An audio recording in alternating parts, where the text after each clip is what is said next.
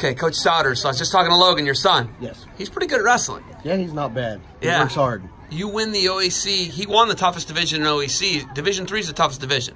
Yep, last year. So he's D4 this year. D4 this year. And what happens is, talking to Jared Opper, he runs the OAC. He says that specialization starts when in D4 will actually there'll be some fall off. Right. So he won D3. It's before specialization, right? Right. So that says a lot about him. But it's football. It's football season, right? I mean, that's right? why we're here. Yes. Okay. Yes. So let's just talk about how you've trained, Logan, and you're coaching football, right? And how has it helped him? His wrestling helped his football, and his football helped his wrestling. One hand washes the other, right? Absolutely, it does. Yes. Cool. I remember he was 7 years old. Started out, couldn't do front rolls, couldn't do nothing. So I hear him in the hallway, and I would hear thump thump. I look out, and there he is doing front rolls.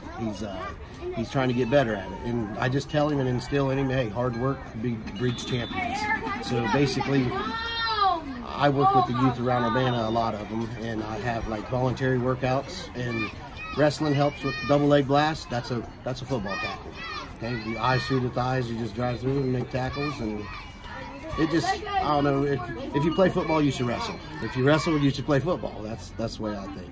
I mean, when you watch some of these guys, these NFL guys, or if you look at some of your defensive linemen in the Big Ten, yes, there's the Iowa Hawkeyes. You look at the Iowa Hawkeyes offensive line. All of them have a wrestling. They all have a wrestling background. 2 or 3 of them are state champs. Yep. Right. I think that says it right there. But the proof's in the pudding.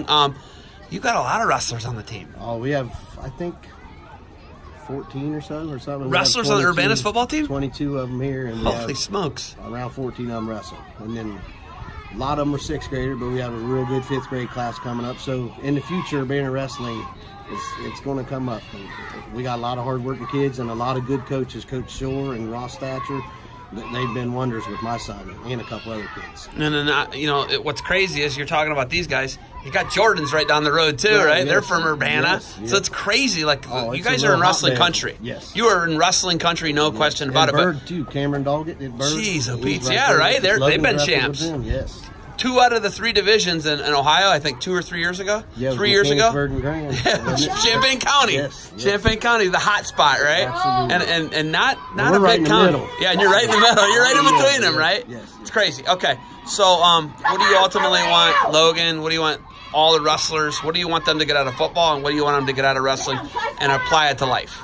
I really think that just like hard work, knowing like if things get tough, you got to fight through it. I mean, I've had a lot of not bad issues or nothing. My parents. I mean, I've really had a rough time, but I want to let them know that if you work hard, you get good things, and you can't be lazy. You have to get up and do it. I mean, that's a tough one. It's real hard, right? I mean, life's pretty easy after a wrestling season. Oh, absolutely. Yes. Going to work at a job at a factory, or going and doing whatever, being a police officer or whatever. It's a little bit easier when you've wrestled a season. Absolutely. No question about it, right? Yes. All right, and Coach Shore's the man. Oh, Coach Shore's the man. Yeah, dude, that room, when you walk in there, it's just like an atmosphere you can't explain. It's just, and them kids like Max and Cooper and Spinny and Olivia, they're the awesomest kids, and Tracy, just wonderful people.